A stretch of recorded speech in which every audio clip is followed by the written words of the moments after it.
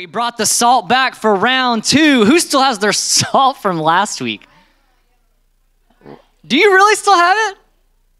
No, you don't. Is it really in your purse right now? Somewhere in your purse. That's amazing. I love it so much. What we talked about last week. I got the salt. Say, I got the salt. Yeah, if you can try to close that door, unless there's someone right there, because I don't want to disturb. Oh, there's a monitor right there. Hello. My goodness. That was just like right there in your lap. Look at that. That would have been great. I was just like, like, would you guys have been able to move on? Like, if I just face planted on the floor just now, I wouldn't be able to move on. I've been like, amen, we're all going home. Praise God. You're salt. Good night. See you guys later. Say, I got the salt.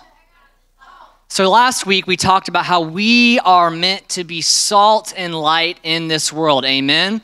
You have had an encounter with Jesus, or at least I believe that you have. And every time someone had an encounter with Jesus, they left that encounter with Jesus changed. Amen?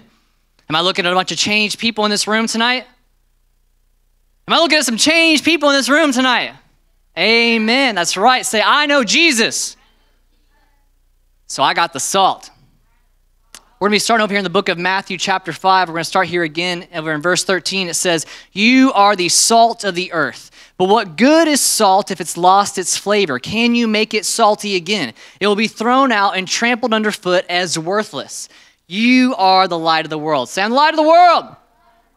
Like a city on a hilltop that cannot be hidden, no one lights a lamp and puts it under a basket. Instead, a lamp is placed on a stand where it gives light to everyone in the house. In the same way, let your good deeds shine out for all to see so that everyone will praise your heavenly Father. We've been talking about being salt, being light, sharing what we know about God, sharing what he's done for us to help lead those to him. Amen? We're talking about sharing Jesus. We're talking about being salt, making this world better because we are believers in this world. Amen? So let's pray real quick. Father God, we just thank you so much for what you're doing in this place tonight. We just thank you for this word. We just thank you for Jesus. Lord, we just thank you that his body was broken like bread, and his blood was like wine spilled out for us so that way we could have salvation, Father God. We just thank you so much for Jesus. We just thank you so much for adding salt to our lives so that way we can go and impact this world with you. In Jesus' name we pray, amen. So we got salt again. I made sure that you guys, there's salt missing on these chairs. Who's got extra salt? You little salty thief, what are you doing? So here's the hope and the goal. I want the next 30 years for you to keep this salt packet in your pocket. Commit right now. The same pants, the same salt, the same everything. Commit right now. Say, I will do it. I'm just kidding. Don't do that. Don't do it. No, I mean, obviously it's silly. You know, this is like I don't expect you to take this with you and to cherish. I don't expect it to be in your purse tonight. Like the fact that it's in there, that's amazing. That's awesome. Look at that. Did you just grab that one off the chair and pretend that was in your purse? It was off Jody's chair. That's amazing. See, the whole idea is, I like that it's in a packet, you know, because this is an acceptable amount of salt. And it might even be a little bit more than acceptable amount. Because who knows? I mean, obviously salt is great. And a lot of foods, they desperately need salt. I mean, salt is vital. Salt is necessary. That's why you are salt. You are vital. You are necessary for God's plan. God wants to partner with you to help spread this wonderful news about Jesus Christ, help spread love and light into this world. Salt is needed. You are needed. And one of the things that I feel, I'm still holding on to this salt, like it's just, I'm gonna hold it the whole night, I'll try. But like, we talked about how in Mark 16:15, it says, he said to them, go into all the world and proclaim the gospel to the whole creation. Whoever believes and is baptized will be saved, but who does not believe will be condemned. Say, you know, we've got to go into all the world. And I know some of you guys are like, whoa, that's a big, tall order there, Pastor Cody. I'm not going to go into all the world, right? Like, literally? Maybe, I don't know. I don't know what your plan is. Jesus said, go into the world, and that can seem weighty, and that can seem like a lot, and there's like a lot of pressure. I already put down the salt. I already lied to you. I'm so sorry. Forgive me. But like, we are supposed to go into all the world, and at times that seems weighty. That seems like a big burden to carry, but really what Jesus is trying to say, what I believe Jesus is trying to say is he wants you to go into your world.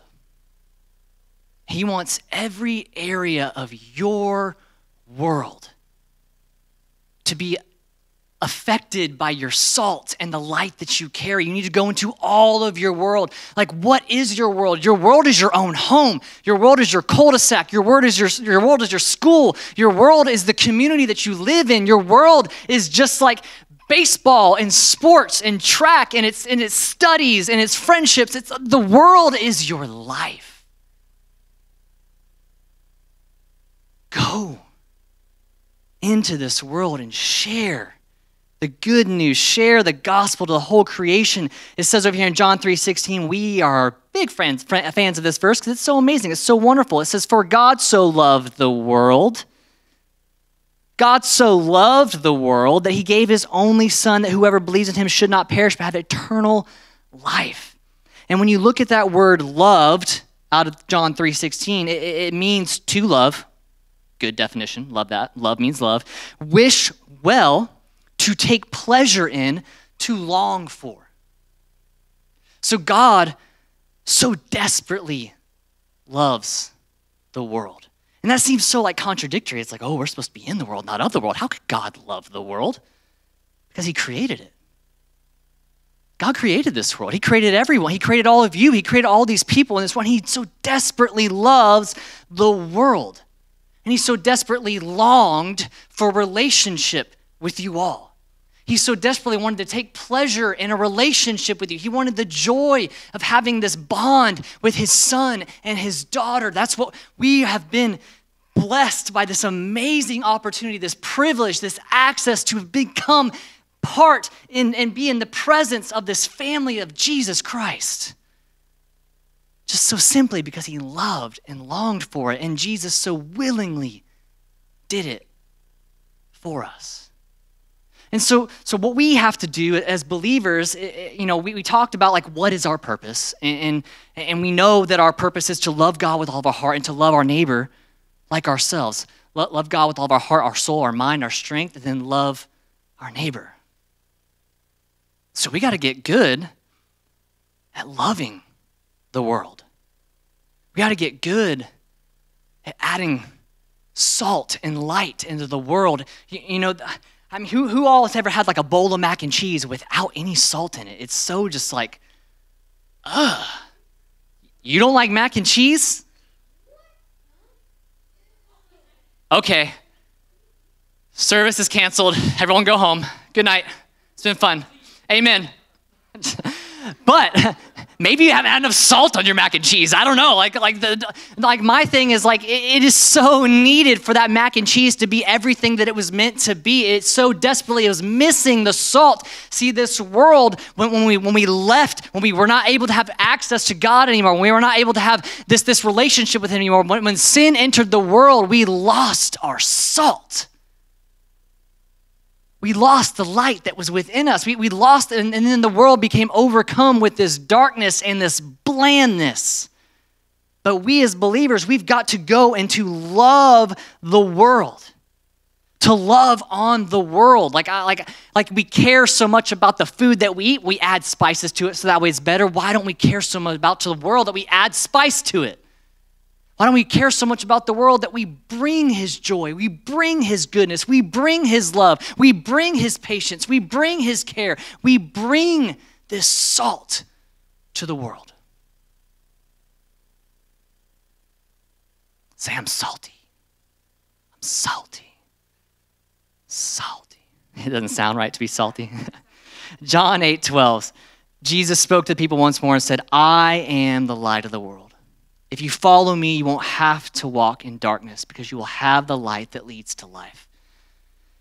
Man, I don't know why. I mean, we read this verse last week, but for whatever reason, when I read it today, it really hit differently. It said, I am the light of the world.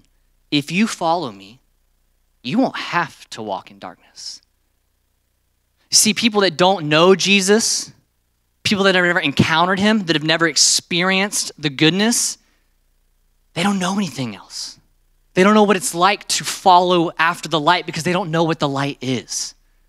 They only know darkness. They only know the knowledge of this world. And in Matthew 6, what's so crazy, it talks about how your eye is a lamp that provides light for your whole body. And when your eye is healthy, your whole body is filled with light. And when your eye is unhealthy, your whole body is filled with darkness. And this is key. If the light you think you have is actually darkness, how deep that darkness is. There are so many people in this world that feel like they've got it all figured out. That if they just meditate just the right way, if they speak things into existence and try to manifest things, or if they sense the vibrations of the world, or whatever it is, they try to connect to the universe in their own way or form, but that's because they think that that's what they're supposed to do, but they don't realize and recognize that there is this light that's been made available. And the reason that they don't realize that this light's been made available because there's not enough people, there's not enough Christians out here throwing salt out into the world. There's not enough people out there spreading love into this world, not enough people spreading goodness into this world, showing them what light actually is. You have that light. You have that salt. And it's been freely given to you. And this is the thing that I've been trying to help you understand is why can't it be you? Why not you? Because now what Jesus has done for you, it says over here in Romans 5:1, therefore you've been made right in God's sight. Now you are perfectly capable. Now you are perfectly eligible to spread salt because you once were bland. I joked on Jennifer last week and I said, you are so bland. And then I felt so bad that night. I messaged Annalise. I was like, please tell Jennifer she's not actually bland. But at one point in time, Jennifer was bland. That's right. You were bland. She was real bland. I did it again. I'll message you later. At one point, we were all bland. At one point, we had a darkness that we thought was light. But then when we had that revelation of what Jesus Christ did for us, at least for me, anyone else in the room, when you finally realize what it was exactly what Jesus did for you, that you realize, hey, this darkness is actually, what I thought was light is actually darkness. This light that I have access to, this is the real light. And we talked about these salts, and I wanted you to put it in your pocket and keep it with you. And so that way, when you leave the house and you go into the world, you go into the community, you're like, I got my salt packet today. I'm ready.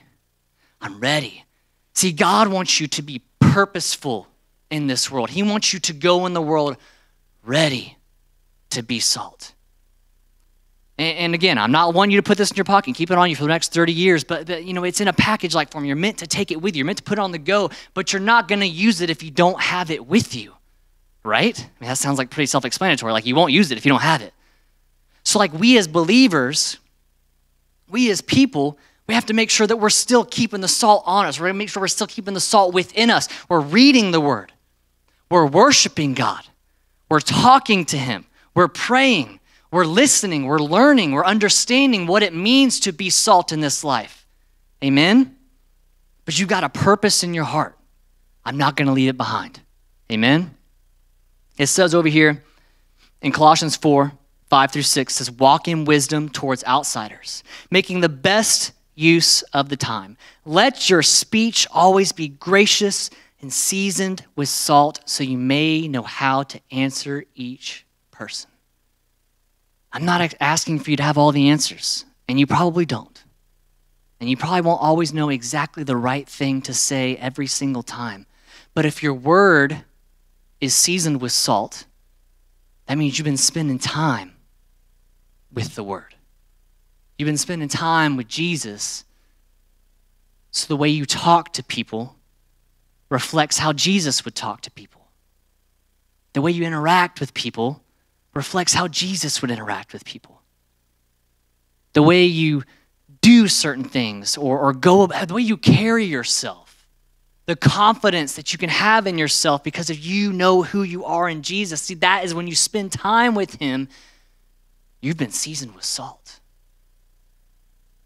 You're not allowing that blandness to get on you and to be a part of you. You were outdoing the bland with his salt.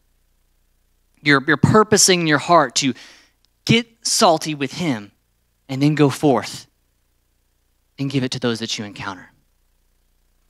We talked about Zacchaeus last week over here in the book of Luke, chapter 19, and I'm going to summarize it for you. But essentially, we had a man who was a tax collector, basically more or less a glorified gangster that was out there extorting money from his own people.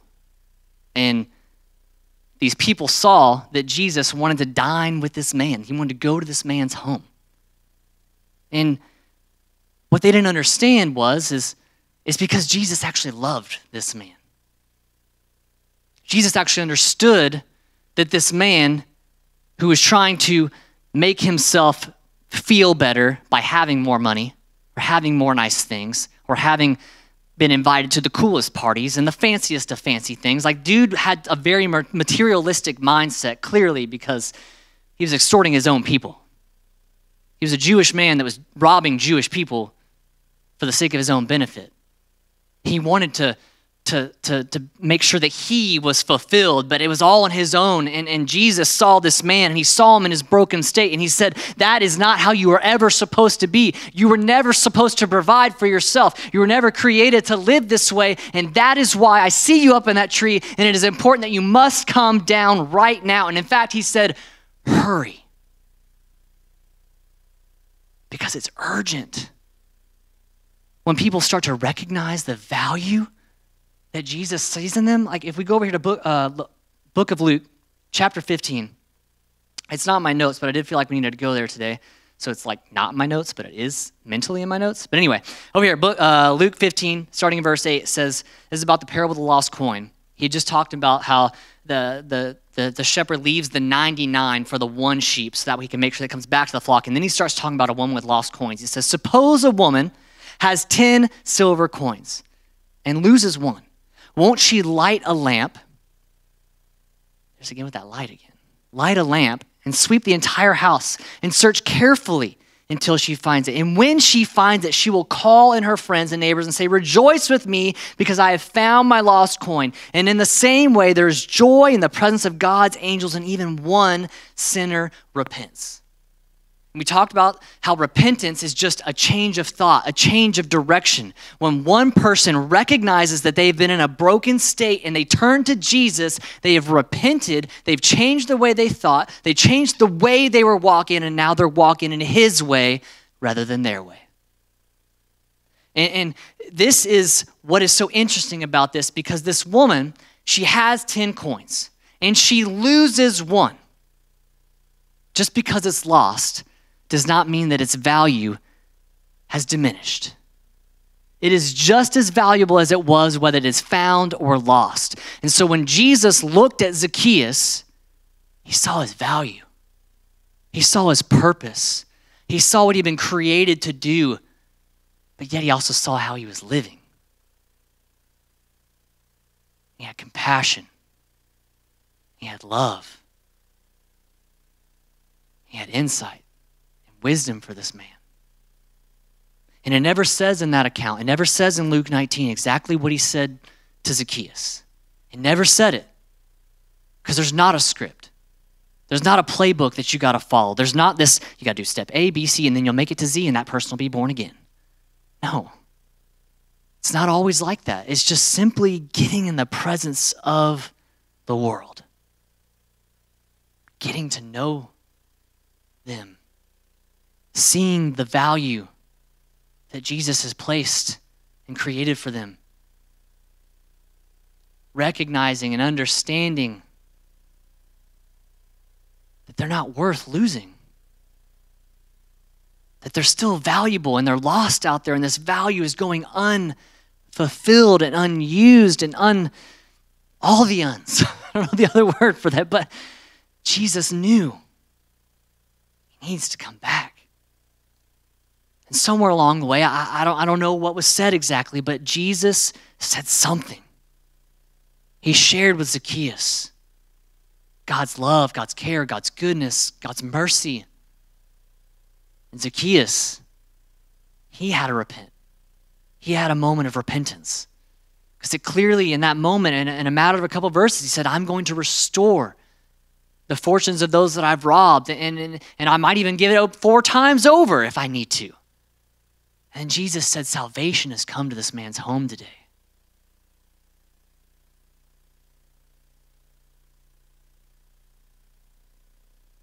It's vital and necessary and urgent. This world needs salt. This world needs his love. This world needs his care. And again, I don't want to put this big weight or this heavy burden on you, because it's not just you. You're not in this alone. God wants to partner with you. God wants to come alongside you, and he is the salt. You know what I mean? He's the one that is adding the salt to your life. He is the goodness that's on your life. You don't have to stress. You don't have to strive in this endeavor, because he's on you. He's on you. And what you have, the world needs. What you have, your world needs. You might not have all the answers to end world hunger. You might have all the answers to make sure that there's no more oppression. You might not have all the answers to make sure there's no more injustice in this world. But I believe that you have the answers to help your world. That answer is Jesus. That answer is salt, and that answer is light. That answer is his love and his care. See, I got the salt. See, I'm a light. Say, I'll go. I will go into my world, and I'll be salt and light to this world. I want to pray for you real fast. Father God, thank you so much for what you're doing in this place. Thank you for every single one of these individuals, Father God. I just thank you for the calling that you have on them, Lord.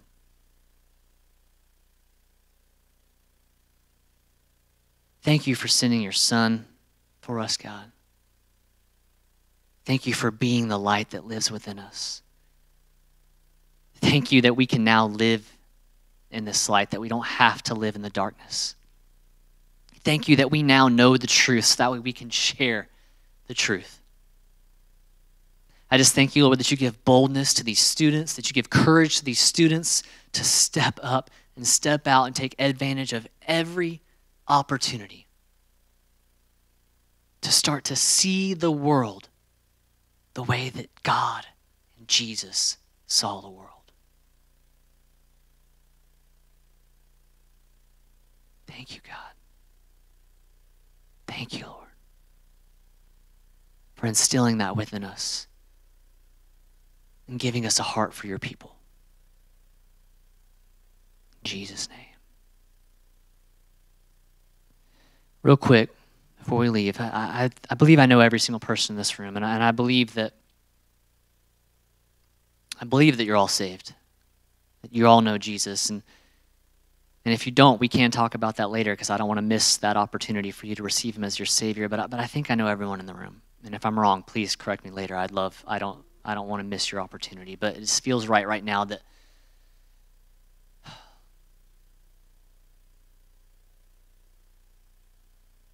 everyone's heads bowed, eyes closed, just an attitude of prayer right now.